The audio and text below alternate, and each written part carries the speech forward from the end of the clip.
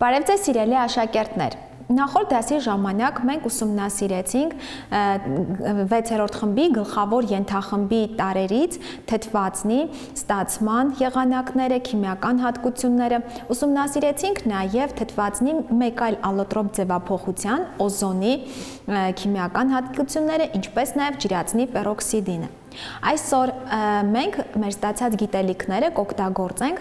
խնդիրների լուծման ժամանակ եւ կլուծենք խնդիրներ թթվածին թեմայի վերաբերյալ։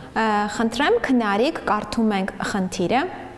Բարիումի օքսիդի և պերօքսիդի 66 գրամ խառնուրդին ավելացրել են 15,68% զանգվածային բաժնով ծծմբական թթվի 275 գրամ լուծույթ։ Ռեակցիայի ավարտից հետո միայն ծծմբական թթվի ավելցուքի չեզոքացման համար ծախսվել է 5,7% զանգվածային բաժնով բարիումի հիդրոքսիդի 120 գրամ լուծույթ։ Նստվածքը հեռացնելուց հետո մնացած լուծույթին ավելացվել է ջրածնի պերօքսիդի հետ քանակապես փոխազդելու համար անհրաժեշտ զանգվածով կալիումի յոդիդ։ Հաշվել կալիումի հիդրոքսիդի զանգվածային բաժինը վերջնական լուծույթում, ընդունելով, որ յոդը մնում է լուծույթում։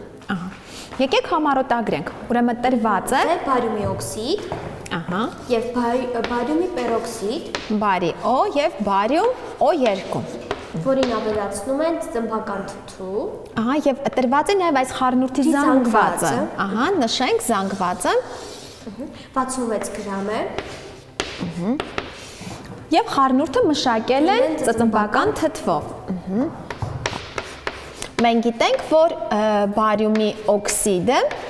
հիմնային օքսիդ է, հետևաբար փոխազդելով թթուների հետ առաջացնելու է աղ և ջուր, այսինքն կստացվի բարիումի սուլֆատ, այո, SO4 իոնների հայտնաբերման համար մենք բարիում 2+-ը, որովհետև բարիում SO4-ը նստվածք է։ Բարիումի պերօքսիդը փոխազդելով ծծմբական թթվի հետ կրկին կստացվի բարիումի սուլֆատ, բայց այս դեպքում արդեն ջրածնի պերօքսիդ։ Մեզ տրված էր նաև ծծմբական թթվի տված է 15,68% և զանգվածը 275 գրամ։ 15,68%, իսկ զանգվածը 275 գրամ։ Նոսր ծծմբական թթվի 275 գրամ լուծույթն է, որից հետո նշում է, որ ավելցուկ ծծմբական թթուն չեզոքացվել է բարիումի հիդրոքսիդով։ Գրենք ռեակցիայի հավասարումը։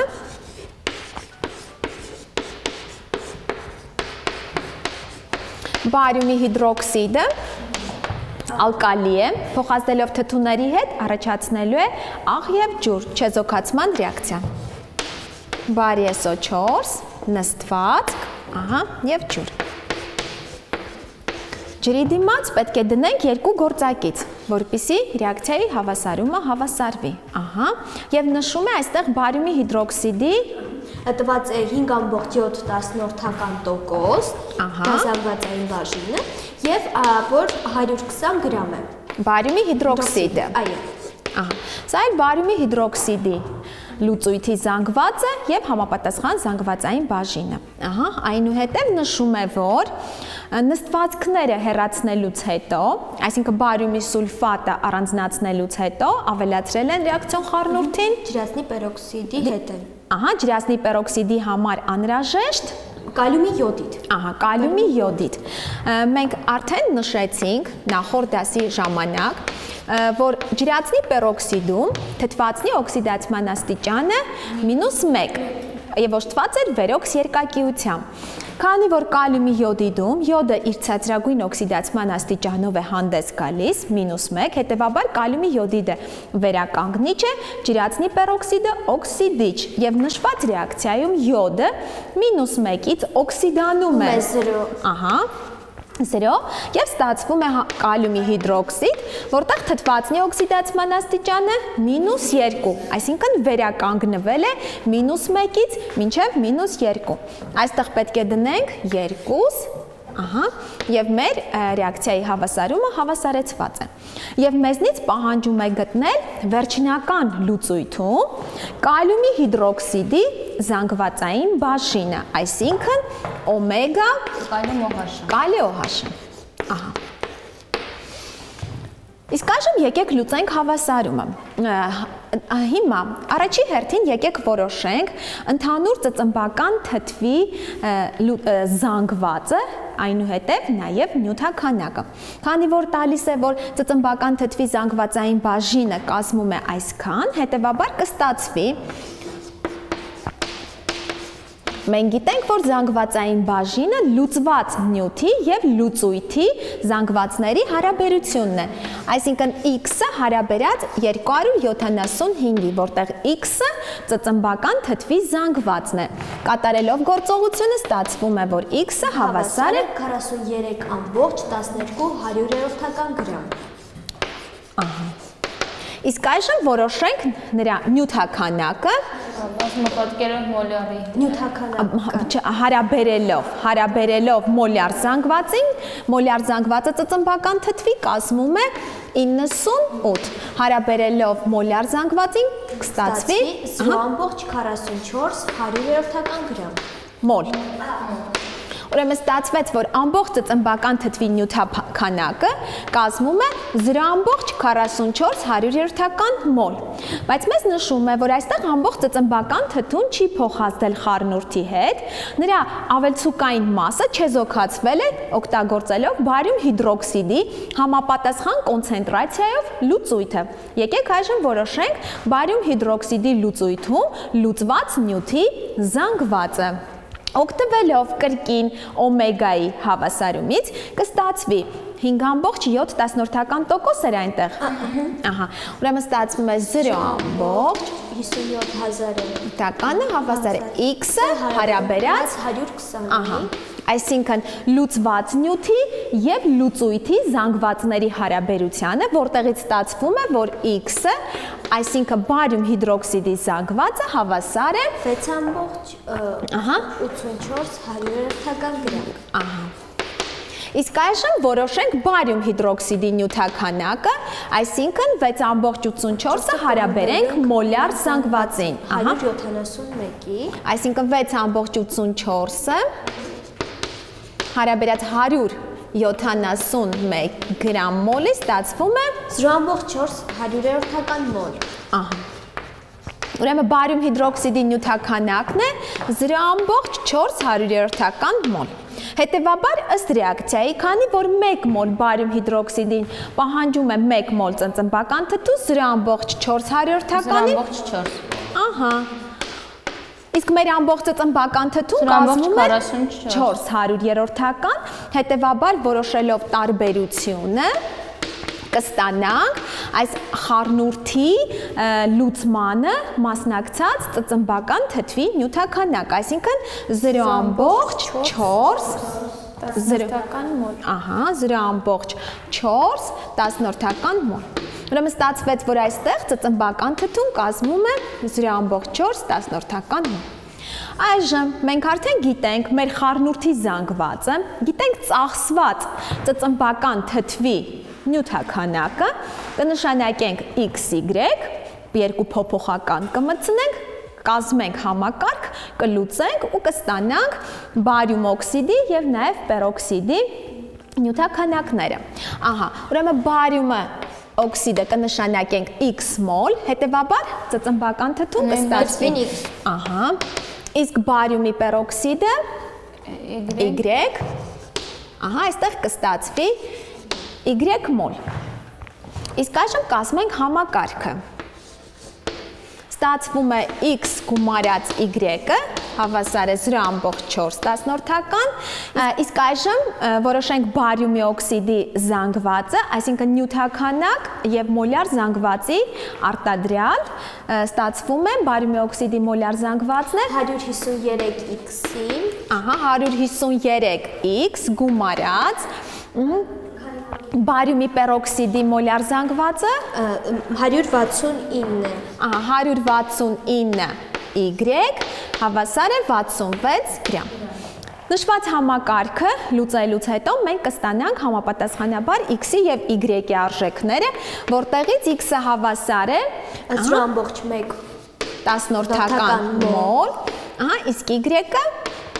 հետևաբար y-ը կլինի 0.4-ից հանած 0.1, այսինքն 0.3 10-ական մոլ։ Տեղադրենք արժեքները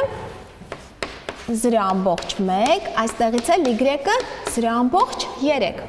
Հետևաբար ջրածնի պերօքսիդը կլինի 0.3 10-ական մոլ։ Եկեք որոշենք նաև սուլֆատների նյութաքանակը, որովհետև մենք պետք է լուծույթի ամբողջ զանգվածից հանենք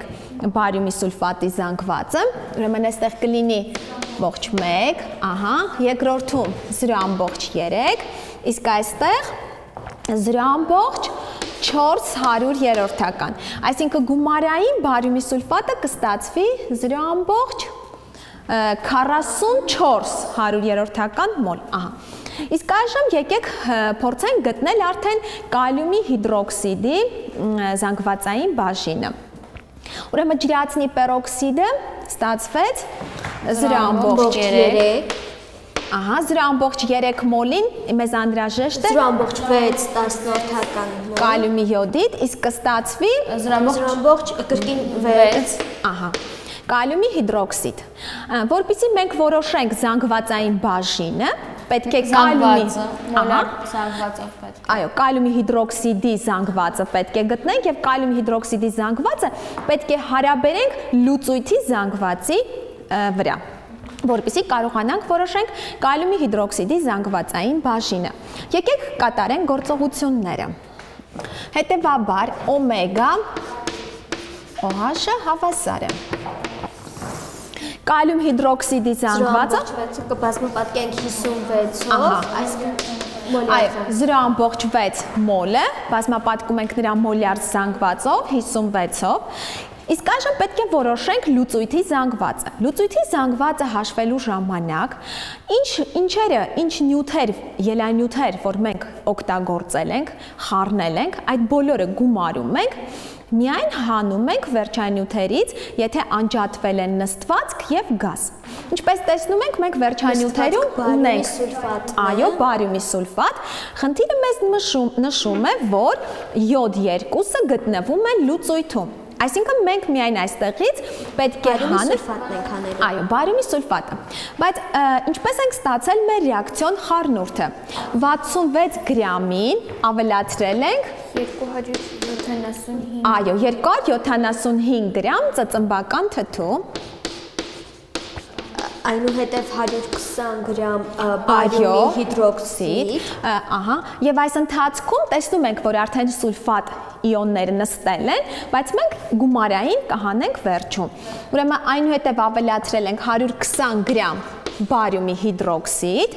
եւ ավելացրել կալիումի յոդիդի զանգված։ Այո, եւ կալիումի յոդիդ մեզ նշում է, որ ջրածնի պերօքսիդին համապատասխան անհրաժեշտ քանակությամբ կալիումի յոդիդ։ Ուրեմն այստեղ պետք է ավելացնենք ներ կալիումի յոդիդի զանգվածը, այսինքն 0.6-ը կբազմապատկենք 166-ով։ Այո, մոլյար զանգվածով։ Սա էլ կազմում է կալիումի յոդիդի զանգվածը, եւ պետք է հանենք նստած բարիում SO4-ի զանգվածը։ Նյութաքանակը կազմում է գումարային 0.400-ական մոլ։ Հետևաբար պետք է հանենք, բերեք այստեղ գրենք M բարի SO4-ի զանգվածը 0.44 233, Պետք է հանենք նաև այդ արտադրյալի արժեքը։ Եվ բազմապատկած 100%։ Այս գործողությունները կատարելուց հետո մենք ստանալու ենք կալիումի հիդրոքսիդի զանգվածային բաժինը լուծույթում, վերջնական լուծույթում, որը կազմում է 7.335 Ուրեմն մենք լուծեցինք խնդիրը եւ ռեակցիաների արդյունքում անջատված կալիումի հիդրոքսիդի զանգվածային բաժինը որոշեցինք լուծույթում։ Եկեք լուծենք մեկ այլ խնդիր կրկին այս թեմայի շրջանակներում։ Քնարիք կարդում ենք հաջորդ խնդիրը։ Վերցրել են ածխածնի երկօքսիդի, թթվածնի եւ ազոտի հավասար ծավալներից բաղկացած խառնուրդ։ Ահա, վերցրել են ածխածնի երկօքսիդ, թթվածին եւ ազոտի հավասար ծավալներով բաղկացած խառնուրդ։ Այնուհետև դրան ավելացրել են ազոտի ծավալի կեսի չափով ջրածին։ Ահա։ Եվ այնքան մեթան, որ ամբողջ գազային խառնուրդի միջին մոլային զանգվածը լինի 22.6 M միջինը 22.6 գրամ մոլ է։ Ահա։ Եվ մեզանից հարցնում է, քանի մոլ օզոն պետք է ավելացնել ստացված խառնուրդի 1 մոլին, որպեսզի այրումը կատարվի լրիվ։ Ահա։ Ուրեմն մեզ խնդիրը տալիս է, որ վերցրված է հավասար ծավալներով CO, թթվածին եւ ազոտ։ Եկեք մենք դիտարկենք, որ դրանք վերցրված են մեկական մոլ, 1 մոլ CO, 1 մոլ ազոտ, 1 մոլ թթվածին, ջրածինը ազոտի կեսն է, այսինքն 0.5 մոլ, իսկ մեթանը չգիտենք x մոլ։ Իսկ այժմ օգտվելով արդեն m միջինի բանաձևից մենք կարող ենք գտնել մեթանի նյութաքանակը։ Մենք գիտենք, որ 22.6 հավասար է։ Ուրեմն, որի որ 1 մոլ է, 1 մոլը կբազմապատկենք դրա մոլյար զանգվածով եւ նա միանգամից կստացի 28։ Ուրեմն, քանի որ CO-ն 1 մոլ է, 1 անգամ 28 գումարած, հաջորդը անգամ 30։ Այո, գումարած 1 անգամ 28, ջրածինը կես անգամ 2, գումարած մեթանը 16x եւ պետք է հարաբերենք նրանց բոլորի նյութաքանակների գումարին, որը կազմում է 3.5 գումարած x։ Ահա, որտեղից ստանում ենք հավասարումը լուծելուց x-ը հավասար է, ինչի է հավասար x-ը 1.5 մոլ։ 1.5 մոլ, այսինքն մեթանը վերցրված է 1.5 մոլ։ Եկեք այժմ այրենք, որպեսզի որոշենք, թե այրման համար ինչքան թթվածին է, ավելի ճիշտ օզոն է անհրաժեշտ օգտագործել։ Ահա։ Այստեղից այրվում է CO-ն, ստացվում է ածխաթթու գազ, այրվում է ջրածինը, ստացվում է ջուր, այո, եւ մեթանի եւ մեթանի այրումից ստացվում է CO2 ածխաթթու գազ եւ ջուր։ Ահա։ Ստացվում է CO2 եւ ջուր։ 2 եւ 2։ Հիմա CO-ն վերցրված է 1 մոլ, 1 մոլի այրմանը անհրաժեշտ է կես մոլ թթվածին, ջրածինը վերցրված է կես մոլ, հետևաբար թթվածինը կլինի 0.25 մոլ, մեթանը մենք գտանք 1.5 մոլ, հետևաբար անհրաժեշտ է 3 մոլ թթվածին։ Գումարային մեր թթվածնի այս գումարը կազմում է 3.75։ 3.75 գրամից 1 մոլը կծախսվի խառնուրդում մեջ եղած թթվածինը։ Այսինքն կմնա 2.75 մոլ թթվածին։ Այս մնացած թթվածինը մենք պետք է ստանանք օզոնից, շնորհիվ հետևյալ փոխարկման։ Ինչքան է թթվածինը 2.75 մոլ, հետևաբար որպեսզի այսքան թթվածին ստացվի, ինչքան օզոն է անհրաժեշտ 1.83 մոլ։ Ահա։ Ուրեմն այսքան օզոնը 1.83 մոլ օզոնը անհրաժեշտ է 5 մոլ խառնուրդ այրելու համար, իսկ մեզ պահանջում է գտնել 1 մոլը, 1 մոլը x, որտեղից x-ն էլ հավասար է 0.366 մոլ։ Մենք կատարեցինք մեր խնդրի պահանջը եւ որոշեցինք, թե ինչքան օզոն է անհրաժեշտ 1 մոլ համապատասխան խառնուրդը այրելու համար։ Այսօր այսքանը, ստեսություն։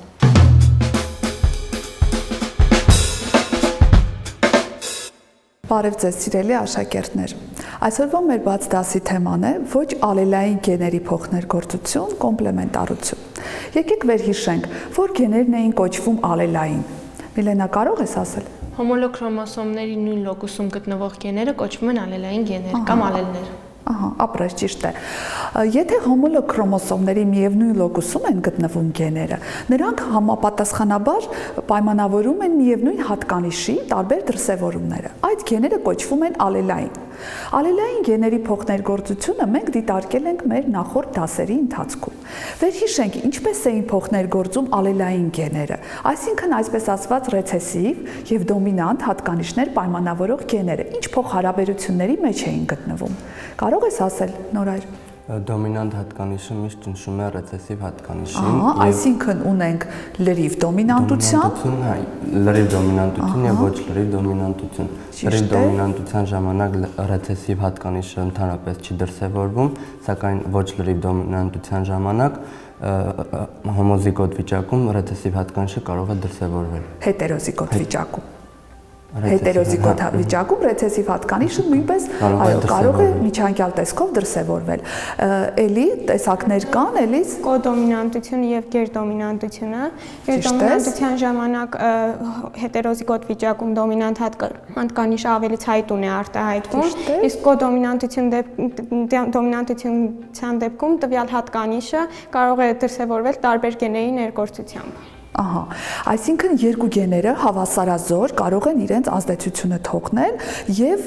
երկուսի սինթեզած սպիտակուցն էլ կարող է դրսևորվել։ Այո, այսօր մենք կխոսենք արդեն ոչ ալելային գեների մասին։ Ոչ ալելային գեները կարող են գտնվել ոչ հոմոլոգ քրոմոսոմներում, այսինքն տարբեր քրոմոսոմներում գտնվող գեները, որոնք որ նույն հատկանիշի վրա չեն ազդում, այլ տարբեր հատկանիշներ են պայմանավորում, կարող ենք կոչել ոչ ալելային գեներ։ Ահա այդ գեները նույնպես կարող են փոխազդել միմյանց հետ։ Քանի որ գենոտիպը ներկայացնում է իրարից ամբողջական համակարգ, ոչ թե մեխանիկական գեների հավաք, այլ իրար հետ փոխազդող, իրար վրա ներգործություն կատարող գեների խումբ է դա, հետևապես ոչ ալելային գեները նույնպես ունեն որոշակի փոխազդեցություններ։ Ահա այս ոչ ալելային գեների փոխազդեցության տեսակներն են կոմպլեմենտարությունը, էպիստազը, պոլիմերիան, որը մենք այսօր կքննարկենք հենց կոմպլեմենտարության օրինակը։ Որոշ հատկանիշներ պարզվում է, որ ձևավորվում են ոչ թե մեկ ալելային գեների, այլ տարբեր գեների ազդեցությամբ։ Այսպես օրինակ, երբ որ հոտավետ ոլորի մոտ, որը ուներ սպիտակ ծաղիկներ, խաչասերեցին հոմոզիգոտ այդ ոլորները, առաջի սերնդում ստացվեցին ծիրանագույն ծաղիկներով ոլորներ։ Այսինքն արտահայտվեց այնպիսի հատկանիշ, որը չէր դրսևորվել ծնողական ձևերի մոտ։ Այստեղից գիտնականները սկսեցին հետազոտել, ուսումնասիրություն կատարել եւ պարզեցին, որ կոնկրետ ոլորի մոտ ծիրանագույն ծաղիկների համար պատասխանատու են երկու գեներ։ Այսպես A գենը ատառով ենք ուղղակի նշանակում, այսինքն որևիցե մի գեն, որը այս պահին կնշանակենք ատառով, պատասխանատու է նախագունակի սինթեզի համար։ Նախագունակը դա այսպես կոչված մի սպիտակուց է, որը կարողանում է այնուհետև վերածվել գունակի եւ տալ գունավորում։ Մեկ ուրիշ գենը,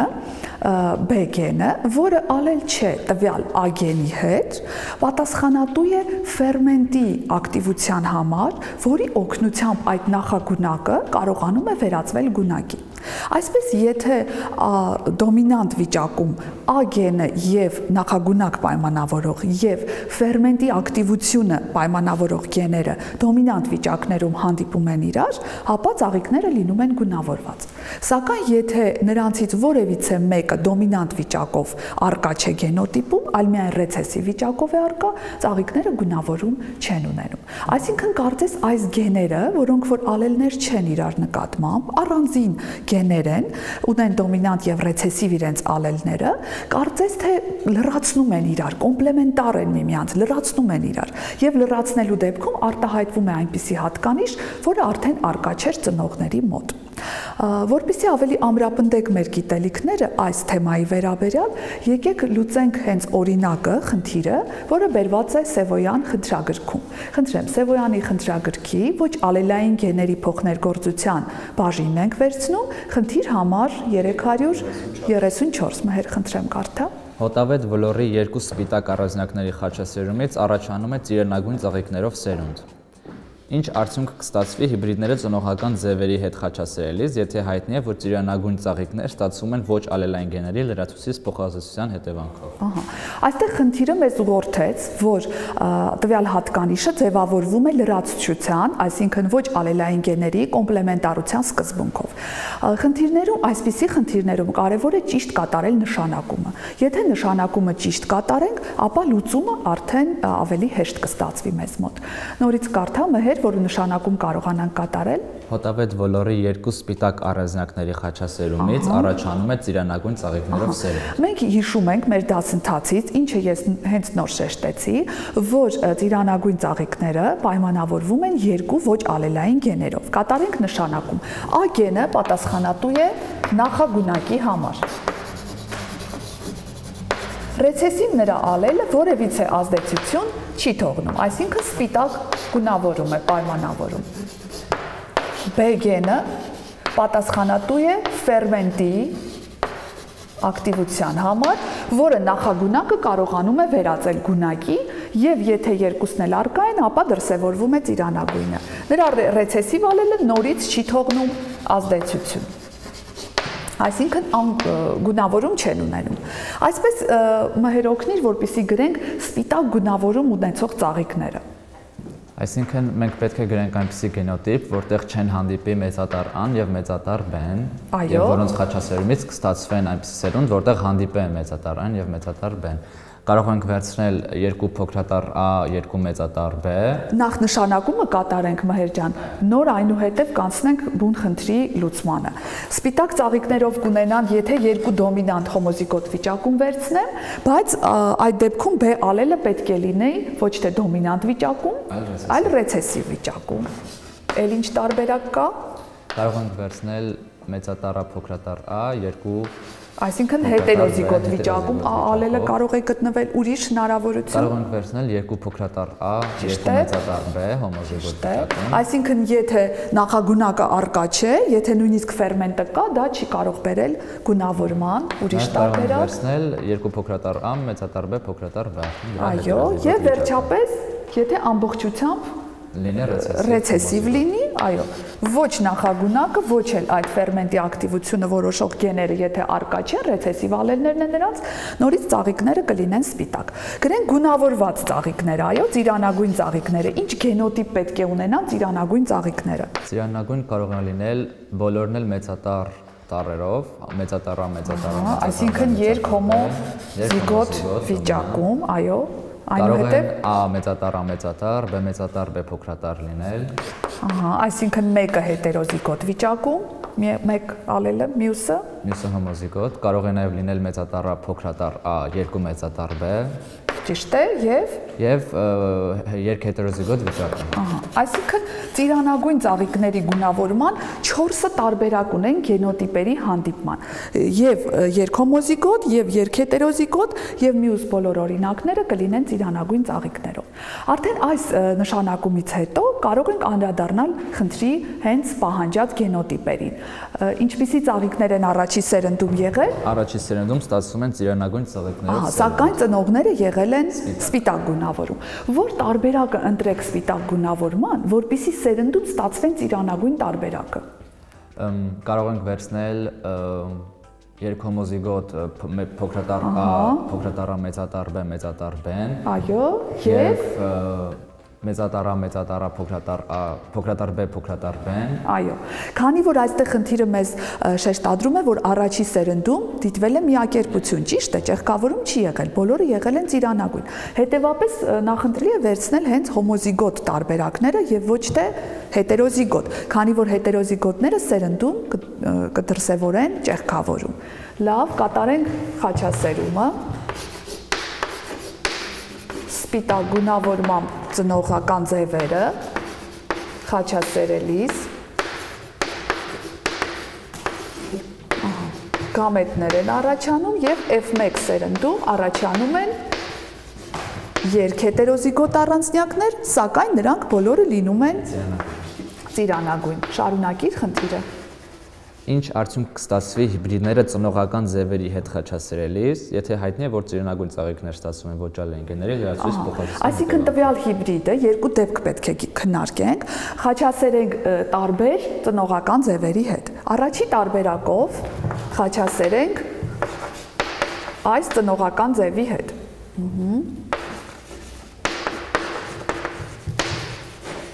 Քանի որ տվյալ հիբրիդը կարող է առաջացնել քանի գամետ, 4 տեսակ գամետ, նախընտրելի է պենետի աղյուսակից օգտվենք։ Թելադրիր գամետները մհեր։ Մեծատառ A, մեծատառ B, Ճիշտ է։ մեծատառ A, փոքրատառ B, Ճիշտ է։ փոքրատառ A, մեծատառ B, Եվ փոքրատառ A, փոքրատառ B։ ճիշտ է։ Իսկ հաջորդ ծնողական օրգանիզմը Կառաջացնի մեկ գամետ։ մենակ Մեծատառ A, փոքրատառ B։ մեկ տեսակ գամետ, քանի որ Երկհոմոզիգոտ է։ այո, չնայած մեկը դոմինանտ ալելով, մյուսը ռեցեսիվ ալելով, բայց հոմոզիգոտ վիճակներում են։ Միանգամից կարող են գունավորումները գրել, ճիշտ է։ Տվյալ առանձնյակը կստացվի ծիրանագույն ծաղիկներով, հաջորդ տեսակը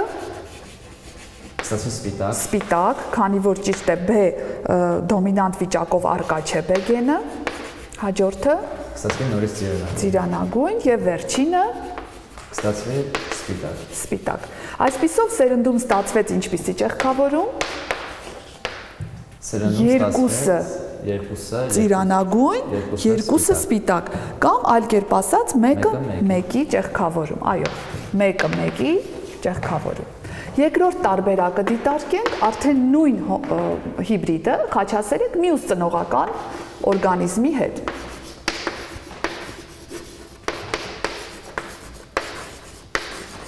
Նորից հիբրիդը առաջացնում է 4 տեսակ գամետներ, հետևապես օգտվում ենք նորից պենետի աղյուսակից։ Գամետները հիբրիդի դեպքում նույն գամետներն են։ Քանի որ նույն հիբրիդն ենք վերցրել,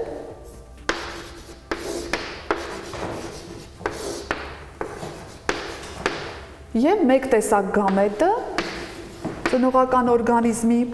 տվյալ գամետն է։ Գունավորումները գրենք։ Առաջի տեսակը կունենա ծիրանագույն գունավորում, երկրորդ տեսակը այո, չնայած արկա է B դոմինանտ գենը, սակայն նախագունակը արկա չէ, հետևապես գունավորում չեն կարող նրանք ունենալ, հաջորդ տեսակը ծիրանագույն եւ վերջինը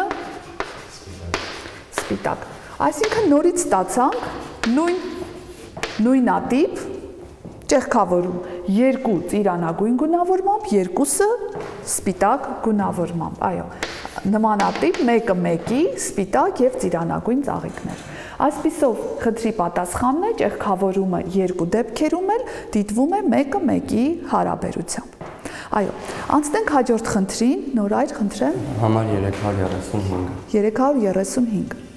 Սոխի դեղին սոխուկը պայմանավորող գենը դոմինանտում է սպիտակ սոխուկը պայմանավորող գենի նկատմամբ։ Բացի այդ, գենից կա գույնը պայմանավորող մեկ ուրիշ գեն, որը շղթայցված չէ վեր նշվածին եւ չունի իր առանձին դրսևորումը, բայց նրա դոմինանտ ալելը դեղին գույնը պայմանավորող գենի հետ միասին սոխուկներին տալիս է կարմիր գույն։ Ֆենոտիպորեն ինչպիսի սերունդ կստացվի երկհետերոզիգոտ կարմիր սոխուկներով սոխերի խաչասերումից։ Կատարենք նշանակում նոր այդ։ Սոխի դեղին սոխուկը պայմանավորող գենը դոմինանտում է սպիտակ սոխուկը պայմանավորող գենի նկատմամբ։ Նշանակենք այդ գենը ատառով։ Դոմինանտը ինչպիսի դեղին գույն է, ճիշտ է, իսկ ռեցեսիվը ապրես։ Այո։ Մյուս գենը գունակը, բացի այդ գենից կա գույնը պայմանավորող մեկ ուրիշ գեն, որը շղթայցված չէ վեր նշվածին եւ չունի իր առանձին դրսևորում։ Ահա, այսինքն B գենը չունի առանձին որևիցե գունակի առկայություն, դրսևորում չունի։ Բայց նրա դոմինանտ ալելը դեղին գույնը պայմանավորող գենի հետ միասին սոխուկներին տալիս է կարմիր գույն։ Ահա, ինչպես կարող ենք դա գրել։ Դոմինանտը ունի գունակ, ռեցեսիվը չունի եւ կարմիր լինելու համար պետք է մեծատառ A-ն հանդիպի մեծատառ B-ի հետ։ Ճիշտ է, այսինքն այս հոմոզիգոտ, երկհոմոզիգոտ վիճակով կունենա կարմիր գույն։ Էլի կան գենոտիպեր հնարավորություններ կարմիր գույն։ Այո, երկհետերոզիգոտ վիճակում մեծատառ A, փոքրատառ A, մեծատառ B եւ փոքրատառ B։ Ճիշտ է, էլի կա տարբերակ։ Կարող են A-երը լինեն հոմոզիգոտ, դոմինանտ, իսկ B-ն լինի հետերոզիգոտ վիճակում եւ հաջորդ տարբերակը հետերոզիգոտ լինեն A-ն եւ հոմոզիգոտ B-ն։ Այո։ Այսինքն 4 տարբերակում մեկ դոմինանտ գենի առկայությունը արդեն բավարար պայման է եւ A գենի դեպքում եւ B-ի դեպքում, որպեսզի նրանք լինեն գունավորված։ Դեղին սոխուկները ինչպիսի գենոտիպ կունենան։ Դեղին սոխուկները Երբ որ արկա է միայն ռեցեսիվ, միայն դոմինանտ A-ն առանց դոմինանտ B-ի։ Առանց B-ի, այո։ Ասա մեծատար A, փոքրատար A, այո, փոքրատար B, փոքրատար B։ Էլի տարբերակ մեծատար A, մեծատար A, փոքրատար B, փոքրատար B։ Այս երկու տարբերակում դեղին կլինեն։ Իսկ սպիտակ գունավորումները սպիտակի ժամանակ ռեցեսիվը պետք է լինի դոմինանտ, այսինքն փոքրատար A, փոքրատար A, փոքրատար A, ահա,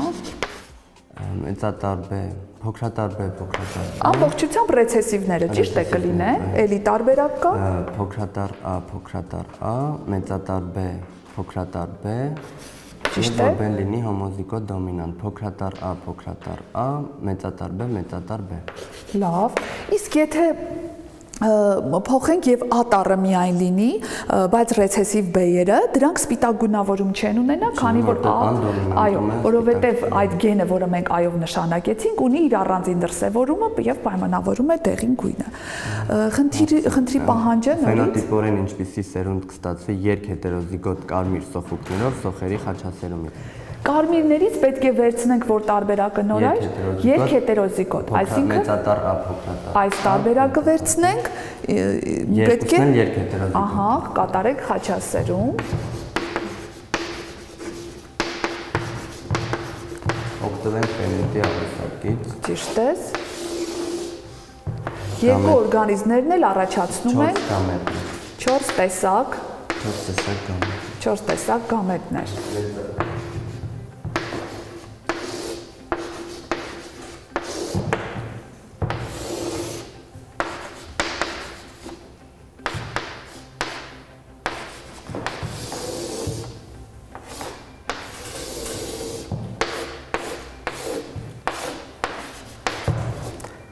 Ձեզ մոտ գրառեք, որպեսզի արագ ստացվի եւ կարողանաք պատասխանը արագ դուրս բերել։ Ահա։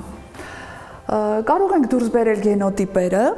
Մեծատար A, մեծատար A, մեծատար B, մեծատար։ Ինչպիսի գունավորում կունենա տվյալ սոխուկը։ Կարմիր գունավորում, հաջորդը մեծատար A, փոքրատար A, մեծատար B, մեծատար B, նորից կարմիր։ Նույնպես կարմիր։ Մեծատար A, փոքրատար A, մեծատար B, նույնպես կարմիր։ Կարող ես գենոտիպերը չասել նորայդ, միայն ֆենոտիպը ասա։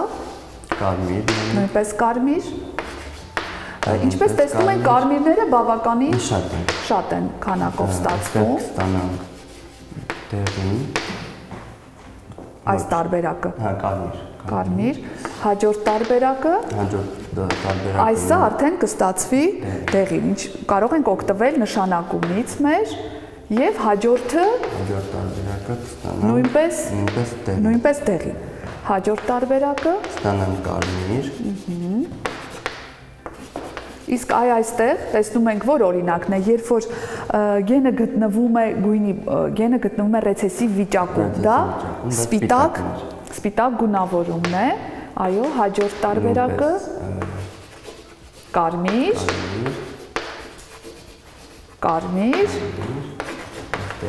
ահա,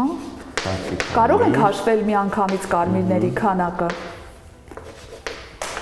որքան են կարմիրները, 9 կարմիր, այո, այսպիսով 9 կարմիր առանձնյակ ստացանք, 3 դեղին սոխուկներ և 4 սպիտակ սոխուկներ։ 4 սպիտակ։ Մեզնից հենց այդ էլ պահանջում էր։ Այսպիսով խնդրի պատասխանն է, երկու երկհետերոզիգոտների խաչասերումից առաջանում է 9 կարմիր սոխուկներով, 3 դեղին և 4-ը սպիտակ սոխուկներով առանձնյակներ։ Կոմպլեմենտար ազդեցությունը գեների կարող է բերել նոր այնպիսի հատկանիշի դրսևորմանը, որը առկա չէր ծնողական ձևերի մոտ։ Այսօրվա դասի համար նախատեսված էր այսքանը։ Ստեսություն։